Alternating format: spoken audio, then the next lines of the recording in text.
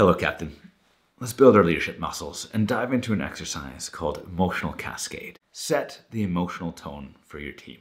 Now, setting the emotional tone just means that your emotions, as the captain, as the leader, they can influence very similar emotions in others. The way I like to see it, it's like a yawn. Now, if one person yawns, then it's very easy for the other person to yawn as well. It's contagious. Now, why is this important? Well, I know you can think back to your own experiences where the emotions of someone else in your team, the teammate or a coach or the crowd maybe, has influenced you. And, you might feel anxious or discouraged or frustrated or angry or defeated. And that influences your performance. You're holding your stick a bit tighter. Your focus is narrowing. You're not making the same wise decisions that you normally do because of that emotions, the pressure, whatever it might be that you're feeling.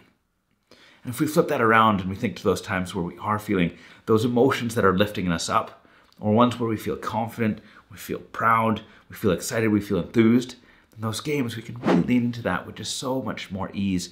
And we can see the whole pitch. We make really clear, wise decisions because we're able to be in that state of confidence, or that state of positivity in there. So that's what this exercise is all about. It's about thinking through, being intentional with the emotions that we're receiving, but then also as a leader, the emotions that we're spreading to our team. So let's go ahead and dive into the first step. So what I want you to do is to reflect on the last time that you were with your team. In the game, in the practice, team meeting, on the travel, wherever it might be. And I want you to think through whose emotions were influencing you. Was it a teammate? Was it the coach? Was it the crowd, as I said earlier? And I want you to think through a little bit deeper and see if you can identify what emotions were you feeling. Were they ones that lifted you up? Were they ones that tightened you down, closed you down? And just some examples to put into your head. Was it the confidence or the pride or the excitement? Or maybe it was the anxiety or the pressure or the fear or the feeling discouraged. Do this for 60 seconds, looking back on your last team interactions. Whose emotions were influencing you and what were they?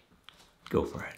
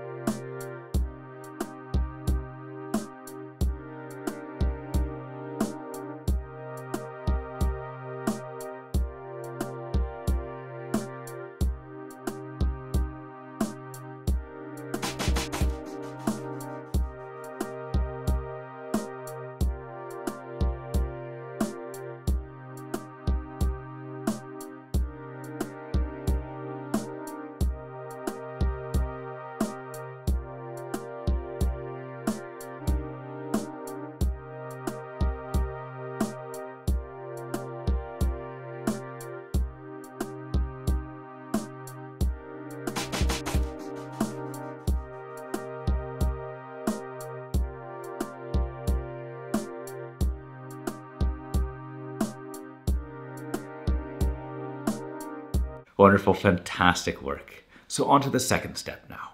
What I want you to do is to think forward to your next team interaction. And I want you to see if you can identify one or two emotions, max, that you want to influence and encourage in your team. And if we do more than two, then they'll get diluted. We won't be able to focus on those emotions as clearly. And again, just to put some examples into your head, maybe confidence, maybe pride, maybe excitement or encouragement. So again, 60 seconds to think through that stage. Go for it.